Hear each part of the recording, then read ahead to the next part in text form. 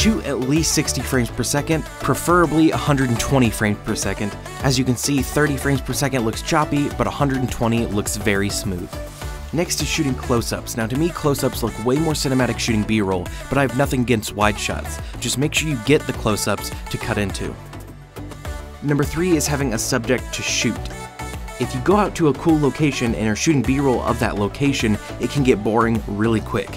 So it's nice to have a person or object to take out there with you so you can shoot them at that location to mix it up. Next is basic lighting. Now I know lighting can scare people, but it does not take much to get better shots. Now all this B-roll looks like it was shot in the morning, but it was actually shot at night, because all I did was set up a flashlight behind the objects to get a bit more light.